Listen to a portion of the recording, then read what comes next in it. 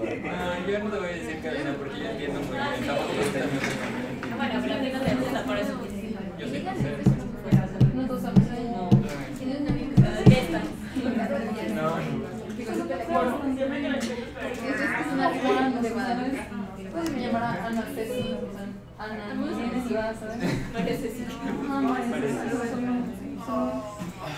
Okay, so moving forward, even in the previous classes and even in the test, we've been using the UNIPROT database by itself without even downloading information. Last test we have to save the trees, but it was not a function or a specific function of the database. However, there's another one that it's actually a specific function, which is the access to the sequences. That specific information can be downloaded per a specific sequence. For whatever reason you have, you can just click there on FASTA, and what you will get is something that looks like this, for example, in the case of insulin. And here on the sequence, clicking on the FASTA icon is going to give you that. You have already become acquainted with that. It contains the information about the species, the protein, the evidence of the protein itself, as well as the version of the sequence, right? So that is pretty useful. I usually don't recommend getting the information of that sequence in itself unless you are planning on using it for something very specific, or if you are going to be away from an internet connection, because otherwise it doesn't have a lot of value, okay? Not on its own.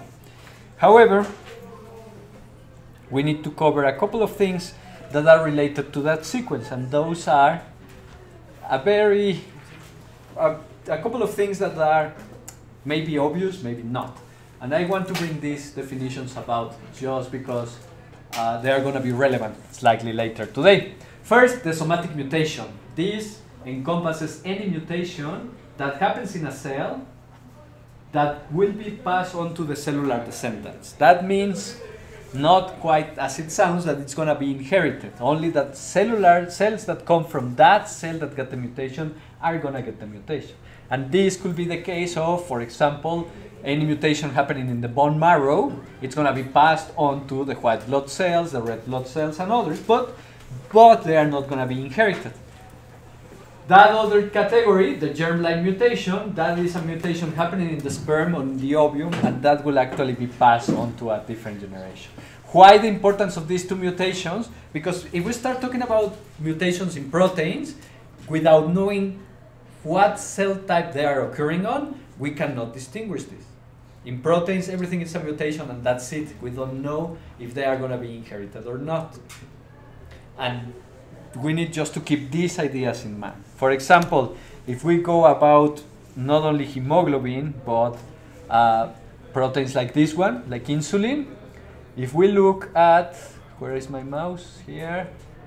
If we look at the sequences, we can start picking up information very specific to this protein. This sequence, it turns out that it's labeled as 2+, and it's because in this entry, we have two isoforms that are produced by alternative splicing. So that is, there is only one gene, but because these are eukaryotic genes, they have introns and exons, and it turns out that for this protein at least, two different versions can be formed by a biological process. This is not, that is, two proteins can be detected, and that is not the product of a mutation. It's actually something normal. However, there is this other information that there are two other potential isoforms that have been computationally mapped.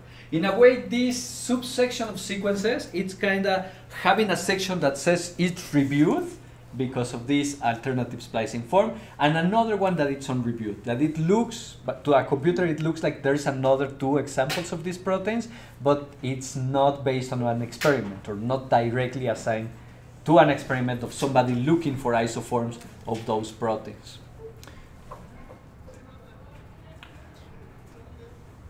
I have another protein up here, the glucokinase, that has even more information. This entry describes three isoforms produced by alternative splicing. So one gene is producing T different proteins, and depending on the circumstances, well, not evolution, development or others, so one of those is going to be expressed. Some isoforms are produced by alternative promoter usage, and these apparently enable this exokinase to be regulated by insulin in the liver and glucose in the beta cell. So the same gene in two different cell types, it's going to be differentially regulated by two different molecules. Sometimes there is this information. This comes not because the database, a computer guessed this information, but because somebody went in and did some experiments that suggest that. And beyond that, there's three other potential isoforms mapped. Eukaryotic genomes are going to be like that. Eukaryotic gene expression is going to be like that. Genes, one single gene can produce many proteins, and sometimes we are not even sure how many proteins. You are going to run, well, if you go into this rabbit hole, sometimes you're going to find that a single gene can have as many as 10, 20 different proteins that have been detected under one condition or another. And it's uncertain if they are just pieces, fragments of the protein that got broken, or there's actually a biological process behind it. I like UNIPROT because it tells you straight up, there's evidence for this, but not for this one. Take it with a pinch of salt. Okay, so, but I thought I had another tab with hemoglobin. I'm going to go back to the usual example, but just because there's something there that we need to remember and keep in mind, really. The reason for having this hemoglobin as an example always, it's because, well, it's a very well-studied protein, but it also has another particularity that should be fairly obvious, I mean to you, not from the database. Here in the function, actually this was not a good example, let me find beta. Here in the function it should say these kind of things. Part of the function involves sites for metal binding. The heme group is not part of the sequence. The heme group is part of the function, but not part of the sequence. Sometimes we are going to run into that kind of pitfalls. Proteins that require a heme group, a chlorophyll group, FM, what is it, a flavin mononucleotide, they might be indicated in the function, but they are never going to be coded in the sequence.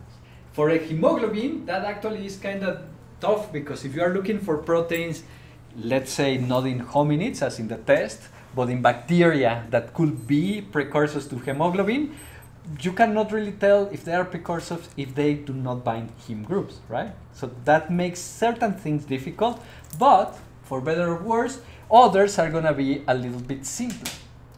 So here we have hemoglobin, insulin, and glucokinase in my tabs.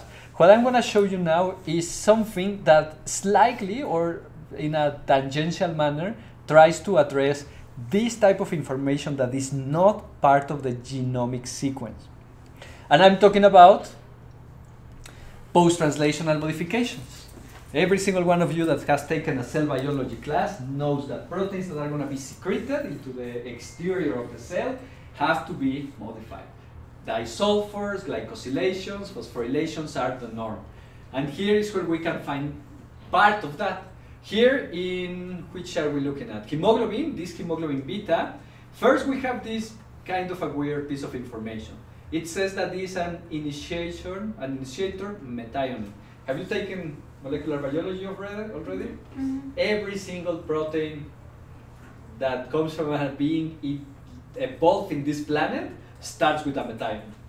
But in eukaryotes, that methionine is usually removed. So if you sequence the protein, it's missing, but it's coded in the sequence. And this is the first molecule processing indicated here. Then it tells us nicely that from number 2 to 147 residues, that is the mature protein. That is what we are supposed to find. This type of information is likely to be found only in proteins with high level of annotation. If nobody knows if they are modified like this or what is the mature protein, you are not going to find it. Why is it useful? Well, hemoglobin beta is a single polypeptide, right? No surprises there. What about insulin? How does insulin supposed to look?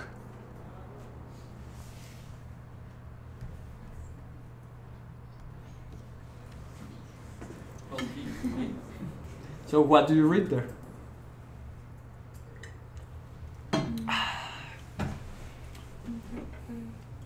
Well, first, it has a signal peptide, which, if you remember your cell biology, means it has to go somewhere, either into a compartment within the cell or to the outside. We know that it has to go to the bloodstream. But not only that, it turns out that the peptide, or the protein that is originally produced, has to be broken into 3 pieces. And no single one is the insulin as a mature thing. It's actually A and B together with a disulfide, several disulfide bonds, according to these 3, that actually make the insulin. So this type of modifications is not encoded into the genome. The protein gets synthesized, gets translated, and then a protease breaks it into these 3 pieces that together are insulin. Without looking at this, you could be fooled into thinking that insulin is a single thing, when it's in fact 2 polypeptides covalently bound, even if they were part of the single gene. You see how it's trying to address the complexities of what happens after the genome? Okay, cool. The disulfide bond, here is noted the positions of the peptide, the protein where the disulfides are formed. Fortunately, there's evidence, plenty of evidence, so there's no guesses here. It's easy to read. And that's about it. We have, at least within the database, we don't have any more information. Okay, might be true, make sense. If we check the subcellular location, yeah, it's supposed to be secreted, so no problems here. What about hemoglobin? Hemoglobin actually has a long list of modifications.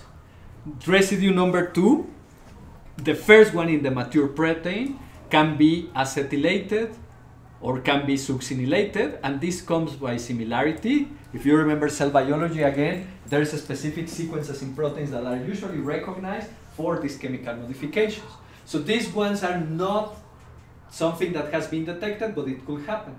There's phosphorylation of this serine, of this one, and those are likely to be documented experimentally and by similarity.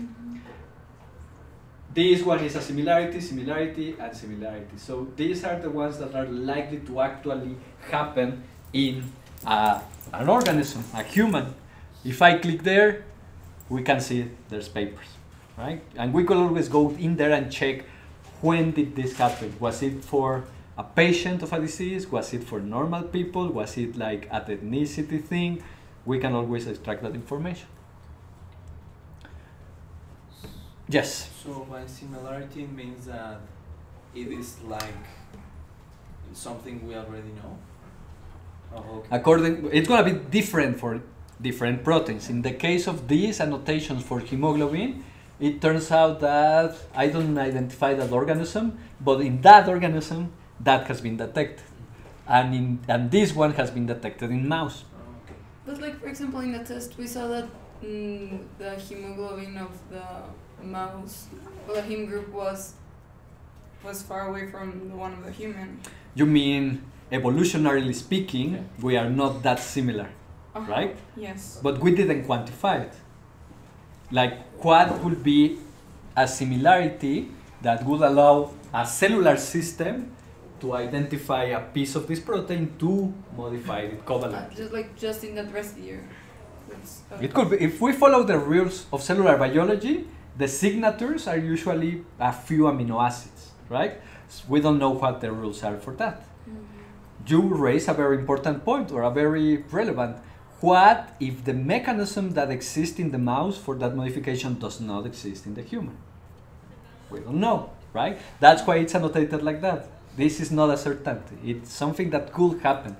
Okay. Hemoglobin. Insulin, let's take a look at glucokinase. Why did I pick insulin and hemoglobin? Those are proteins that are going to be secreted. They are going to be either in the cytosol, and sometimes in the extracellular milieu, But glucokinase, in general, should be only intracellularly, right? Is there any PTM for this one?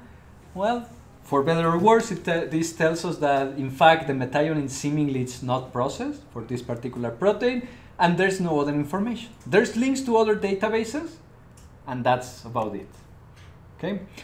Pretty much this covers the variations you are going to find for different proteins. Sometimes you're going to find tons of information, sometimes you're not going to find much, and it's better to go to these more specialized databases. I'm going to take again this example, hexokinase, and I'm going to click on a very specific one. Here, if you don't know what these databases are, you can always just put the mouse on top of it and click. And here we have the Japan Proteome Standard Repository Database, which I don't know what it is. The Massive Spectrometry Interactive Virtual Environment. This one is cool because the only way to detect those tiny changes, like acetylation, which is going to be 3 atoms more to a protein, is with mass spectrometry. A database of protein abundance averages across all 3 domains of life. Okay, cool. Peptide atlas, I don't get it. Proteomics identification database. So some of them seem to be more general and others very specialized. And this one is clearly another proteomics database, multi-organism proteome resource, integrated resource for post-translational modifications in systems biology context, and a comprehensive resource for the study of protein post-translational modifications in human, mouse, and rat. You can get information for all of these. If it's not listed, in generally it means there's no information. But this one is listed, the information is not placed here, but if we click over there, we are gonna be magically taken there. Oh, sorry, I click on the wrong place. To this one. I'm showing you this one because this one is one that I like a lot. The reason I like it is because it's fairly easy to read. Okay, first, we have a graph. That's easy to read, right? On the x-axis, we have number of a residue, and on the y, we have a total number of references, which is kind of a weird metric. But the purpose of this database, as many others, is to actually give you information that is relevant, that is scientifically public in a way, and that's why it uses publication. We have a couple of items that are not so clear, like HTP or LTP, but you can always click on them. High throughput papers, the number of records in which this modification was assigned using only proteomic discovery mass spectrometry. Pretty much it means if somebody grabbed a ton of patients and got the proteome, that information is there. But it counts only as the detection of one instance of that modification, not as the number of patients. And the low throughput is gonna be kinda the opposite. The number of records in which this modification site was determined using methods other than discovery mass spectrometry. That means that it was a directed experiment. Somebody maybe collected, in this case, liver cells and ran an ELISA, and it was detected in different persons. Okay? This approach, they balance it so that you can choose what impact the different processes have.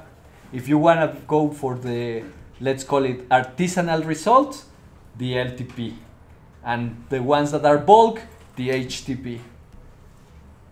And you can see the variations. Not everybody was looking for the same thing, so they did not detect the same thing.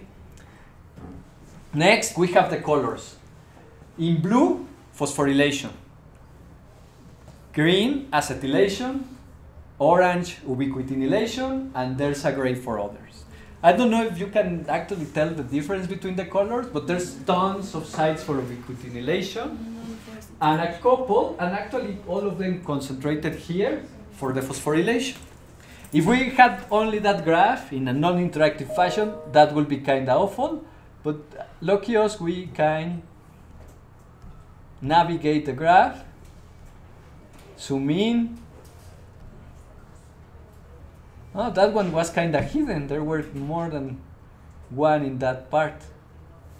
and zoom in even to the amino acid level to figure out which modifications are in what amino acid. And not only that, we can also have these somatic and germline modifications. According to this, yes, so if I'm reading this correctly, there's no somatic cancer mutations associated with this protein, and that's why we don't get any scale.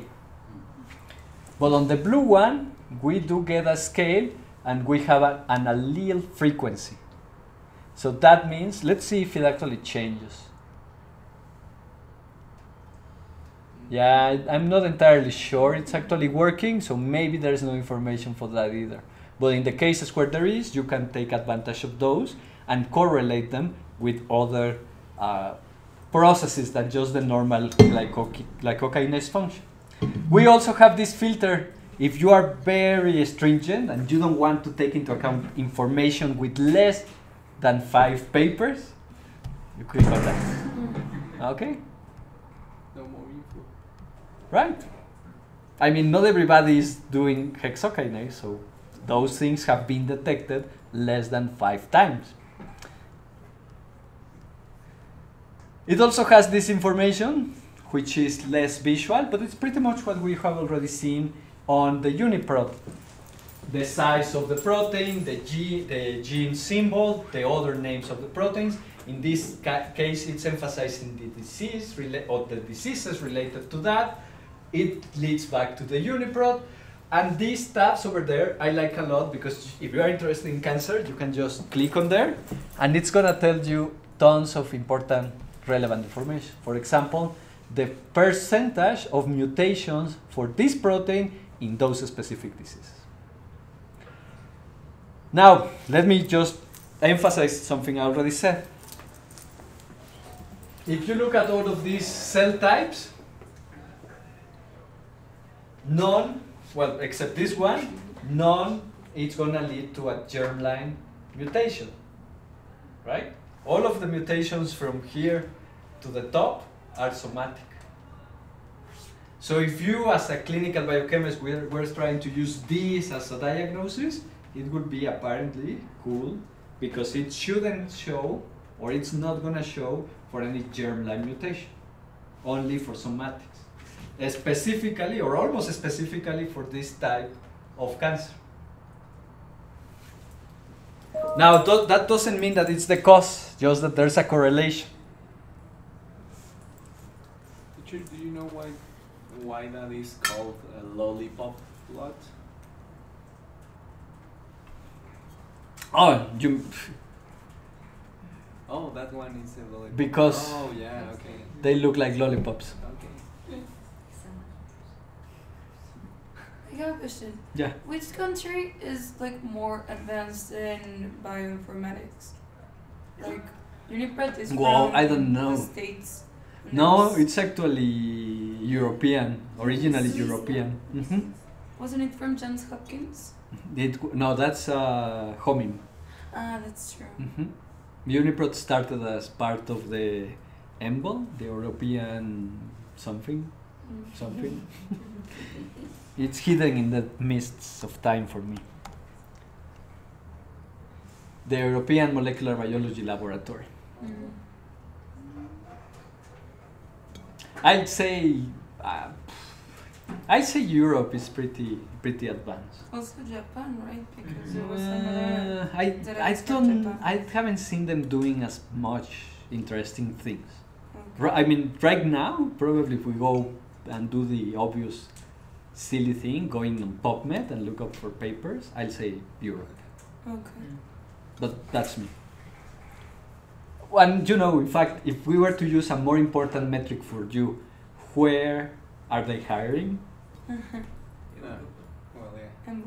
There's every year there's at least 2 positions in doing bioinformatics things. Like I don't even, did we even see that here? Sometimes they even announce them here on the UNIPROT. Let's check. Time scale?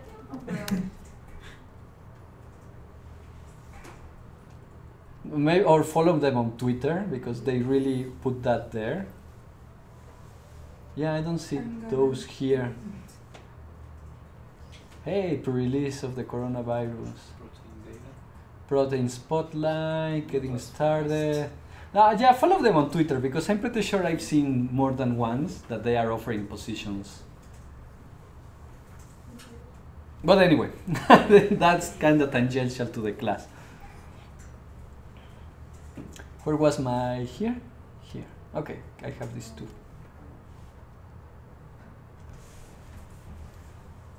Aha.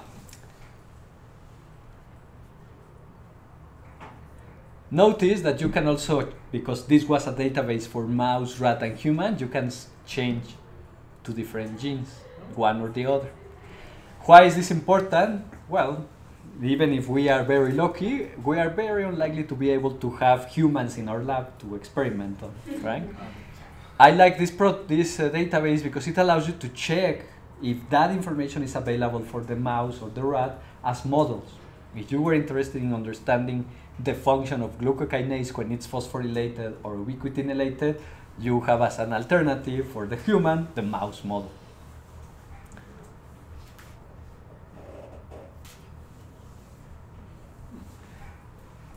Let's take also a look at insulin.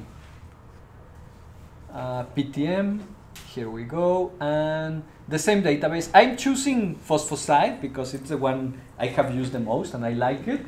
You can always explore the other ones. This one, for example, has information for the glycosylation of the protein, which is interesting too. Okay, insulin, pretty clear, nothing. Well, just one, but well, it's just one publication, isn't it? Yeah. The mouse over allows you to see the class of the modification, the references, where is it located in the sequence, and if it's one type of mutation, the somatic or the germline. Here there's even a picture because it has been crystallized and solved. Of course, we can check what happens for the insulin on, well, I think, yeah, mouse, same, and rat. Okay, it's similar. You could study diseases like diabetes in that model. So that was, yeah, we haven't tried hemoglobin, right? Here on this one we have these predictions, or rather these indications for phosphorylation based on papers. Let's see what the database says about that. Okay, so it's even better annotated. Now we have, can you read the highest number over there? So this one, this specific phosphorylation has 546 references. So that for sure is something that happens on that protein. And again, the interesting part of this metric is not that there is a certainty or a number of phosphorylations, is that it has been reported, it has been confirmed. Here in this graph, we can actually use this log2 transformation, which just make this easy to read. Now, because of that transformation, even those that have one reference can be compared quickly, right?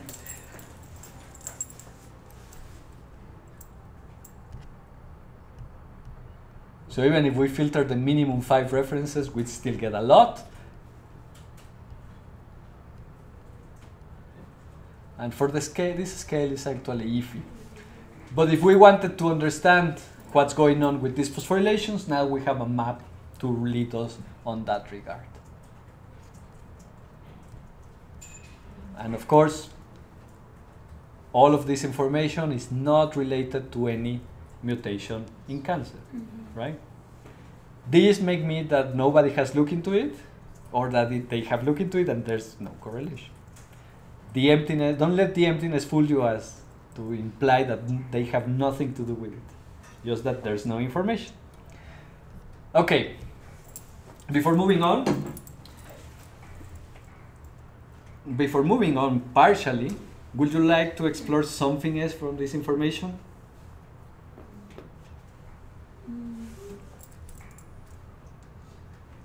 Pero entonces, ¿cómo se llegaba ahí? O sea, se usaba... De ahí, ¿cómo se llega al plot? To that specific one, so you pick your protein, right? You can do several things. In this case, being at rat, I can just go to the post-processing, or sorry, highlight it and see what's going on. Okay? That's the easiest. Now, regardless of how much information is listed here, here are the databases. And you didn't share. Everybody's hungry. Everybody wants to go home. No, I'm just kidding. Here you can go to the site, to specifically that database. Okay? I usually prefer to go open link in new tab, but you can easily go back and forth. In the case of, there is this carbonylation sites, which are relevant and in general specific for proteins that are in the bloodstream. In the case of hemoglobin, transport of CO2 happens through several mechanisms, and this is one of those. So don't expect always to see the same databases available for everything. Let's look into coronavirus. There was the news. Yeah, there's plenty of news, but it's not something that is very well organized, as far as I can see. They also tweeted it. I retweeted it. Okay. Yeah, but look at that. That is pretty preliminary. There's the sequence, which is not even open. I'm going to open it on Chimera. Sorry. I thought there was going to be a page like the other ones. No, come on. It's too soon. What are my fans going to think? I retweeted it. Let's see what the information is. And more importantly, this README. This is so old-fashioned that I guess I always ignore it. This README should say the very basics of whatever is there on that site. But it's crafted in such a way that it's not even displaying a web page. And the reason is because these things are still based on a Unix type file system. So they are expecting you to actually read them on a terminal. I'm not going to do that. That's too old-fashioned for you guys.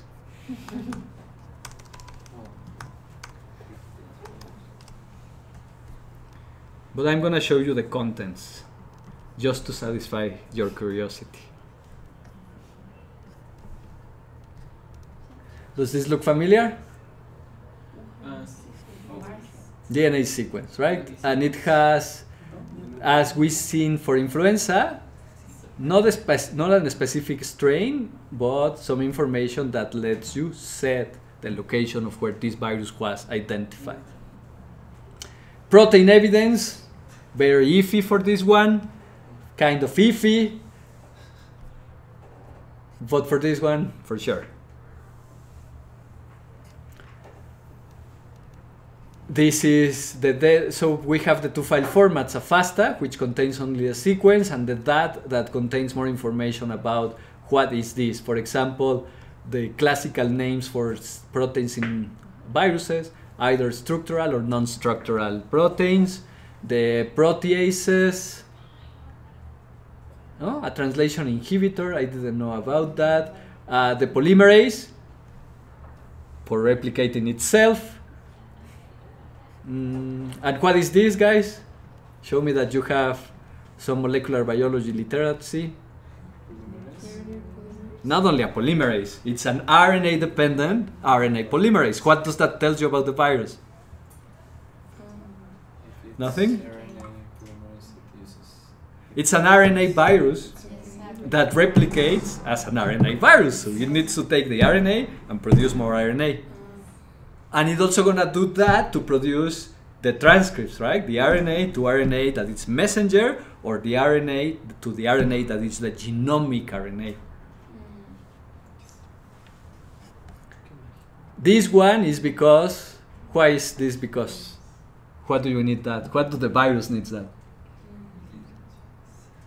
To what do you know about eukaryotic molecular biology? like epigenetics. You So need to prime the it's mRNA so that the ribosome recognizes it. Oh, So the virus has its own enzyme to do that to fool our cells. And this is part of that mechanism for sure. So anyway, I'm not a virologist. I'm just interested in some viruses. This file provides pre-release, that's why it doesn't have a page yet, access to the 2019 nCoV Wuhan coronavirus protein sequence in UNIPROT from the current public health emergency. The data will become part of the future UNIPROT release and may be subject to future changes. Okay, so this is like the preview, right? It's the trailer of the movie. Maybe it's not gonna be like this, but hey, there you go. Anybody else? You know, now that we brought an example like that, let me see if we can take a look at not influenza on itself, but to the glycosylation or the post-translational modification. Yeah, look at this. But which strain are we looking at? I don't understand. It should have information for the one that I selected, which was the NSA one. Ah, sorry.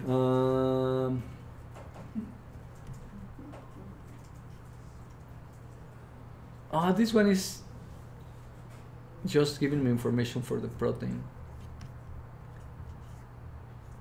Yeah, let me select this one, H1N1.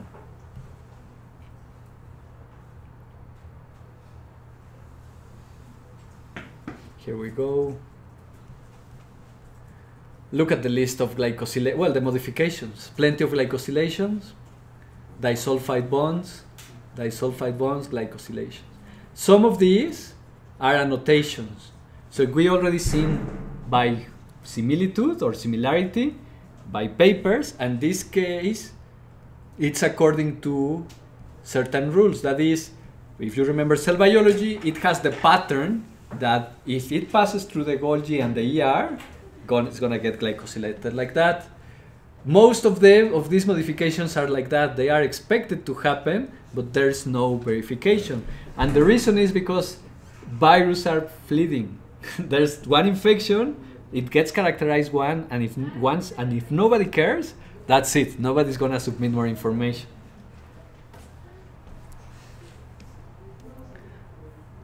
That's why we sometimes have something like this. This particular version of the virus might be an established strain in the lab. So it's not caught in the wild, it's not a specific strain, it's something that has been already used in the lab and continually used like that. Even though it will have a strain, but it's nothing like this one that was caught in the wild. And you're talking like about SARS, that it stopped being relevant, so people stopped studying it? The people stops detecting strains. Okay. But there might be like a general SARS virus that's still used in some labs, and it becomes like the standard reference organism. Because there's no reference for viruses, right? Or at least none that it's functional for the pandemics. No. In the pandemics, what do we need to know? Where, when, how? And that's the information that gets preserved. But if it's in the lab, in a petri dish, they are not going to name it after the lab, the date it was cultured. You know, it gets that information gets lost in a way. But then again, this website is for proteins, not for a specific virus. Mm-hmm. And there's other databases that are for virus.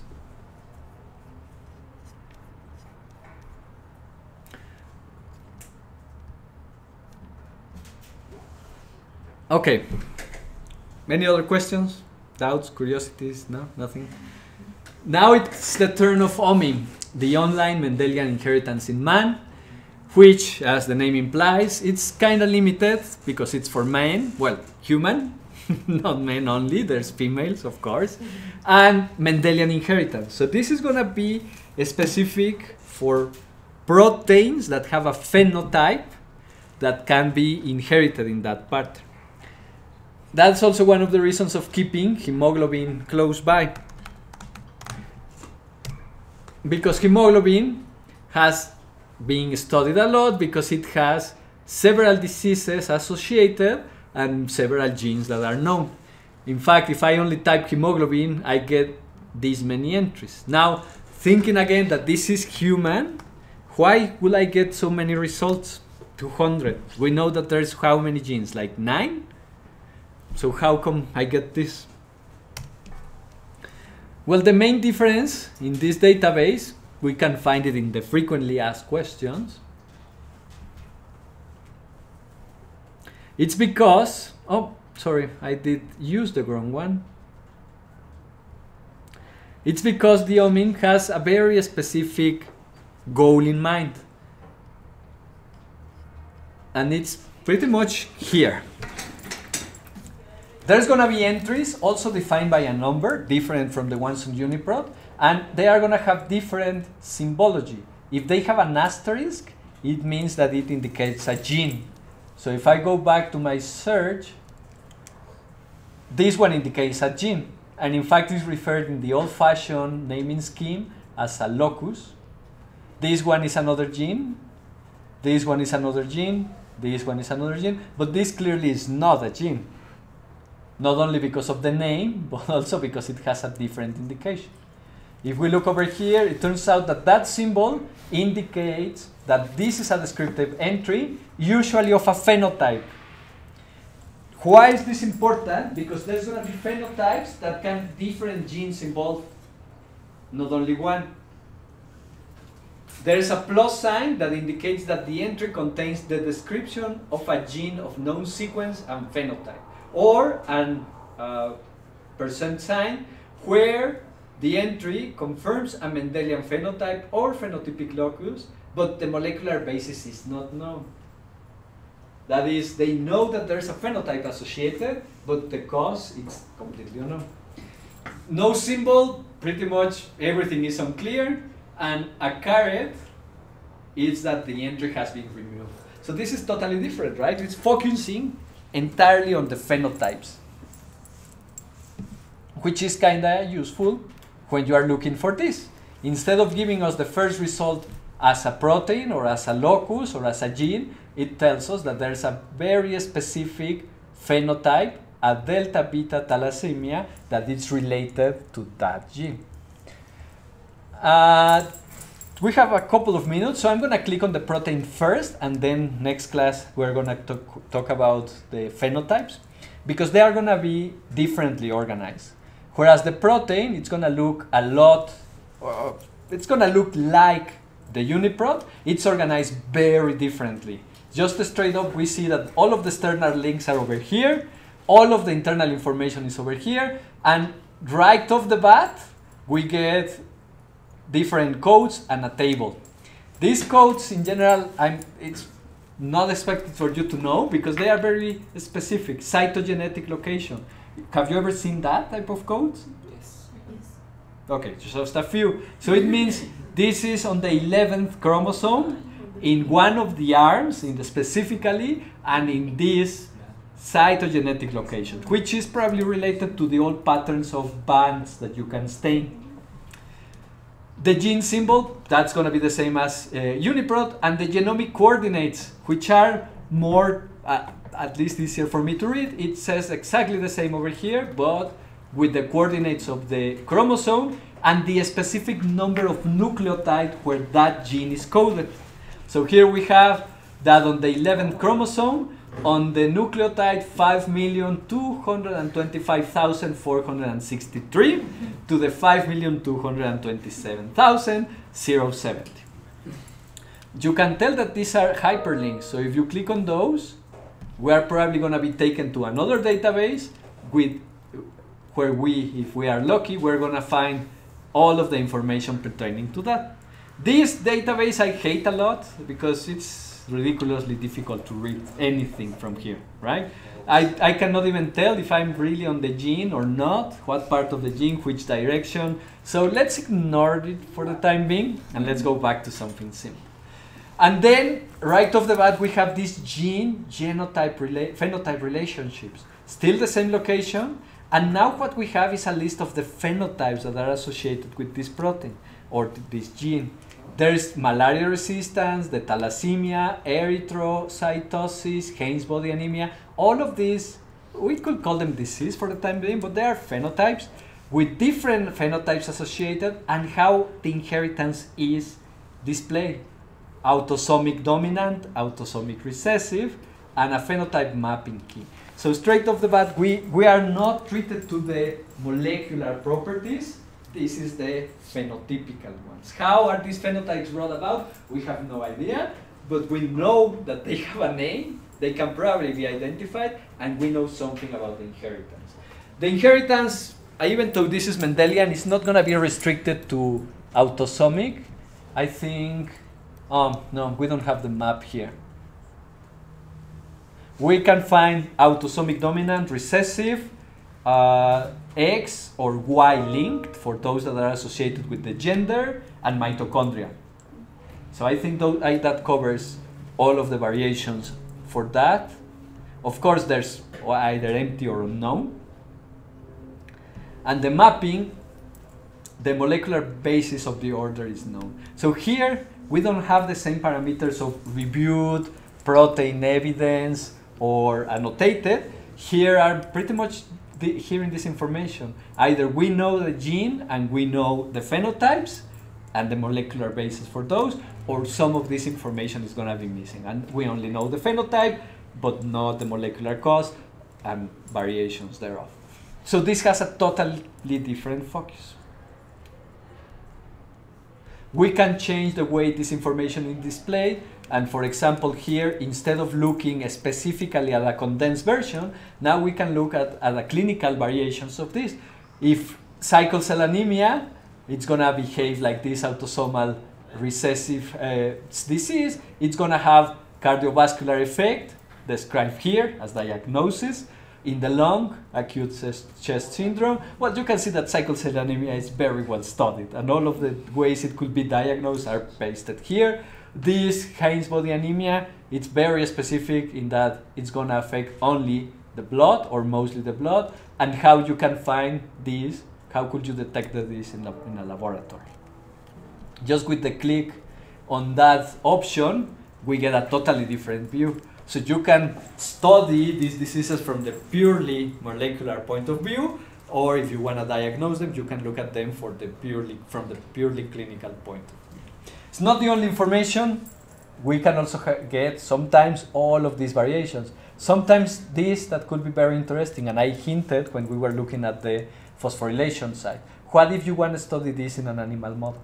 Is there an animal model already or not? In this case, yeah, we have several apparently. And each one of these paragraphs are usually based on a citation. So this, in a way, is a very curated database because it's not a guess or a comparison, but somebody already tried doing this. And if you read the first line, they created a mouse model without, for this disease by deleting both beta-like globin genes in the mouse embryonic stem cells. Like, that is a very high level work, right? It's not only getting their mice, but they already make these mutations in the embryonic stem cells. And you can read the results if it's working or not. And then again, there's plenty of other things. Over here, this other view I like because it's also very molecular.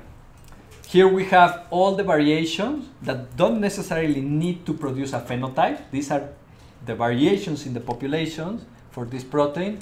What name they have, usually associated with the location where they were identified, and what is the mutation. So glycine for arginine, the single nucleotide polymorphism, and the clinical variations. So you see this database is totally different from UNIPROT, but not because of the information it contains, but the way it's focusing on the display and the application. Of course, it's far more limited because it's only humans. No animals here. We don't know if this is true for mice. We don't know if it's true or was true for other hominids. Let's say, what is popular nowadays?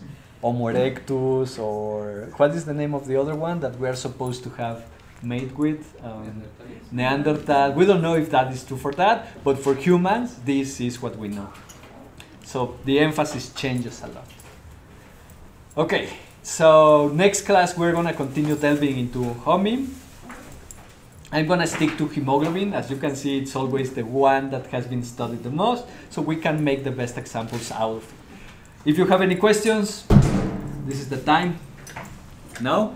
Well, next class there will be more time for more questions. Have a good afternoon.